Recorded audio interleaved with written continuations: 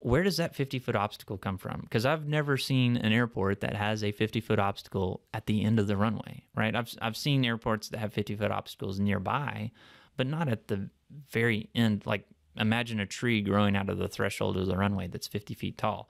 There's no way the FAA would allow that, right? They would go down and they cut down the tree.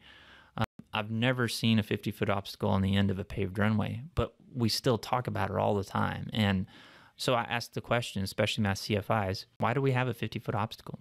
And the answer is pretty interesting, I think. And it kind of reminds me of this TERPS criteria, this obstacle clearance surface that we just talked about with the 200 feet per nautical mile. So what I have here is a picture of a runway with the 1,000-foot markers and a set of PAPIs next to it. And the PAPIs say that we're on glide slope, and we know that most PAPIs or VASIs aim us at a 3-degree glide slope, right?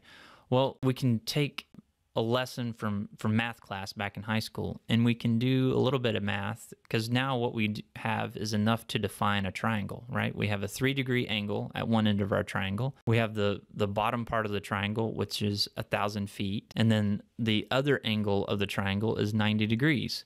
So we can use that math and we can actually figure out what is the height of that triangle. And interestingly, if you plug all this in, it's going to be really close to 50 feet. In this case, it's 52 feet.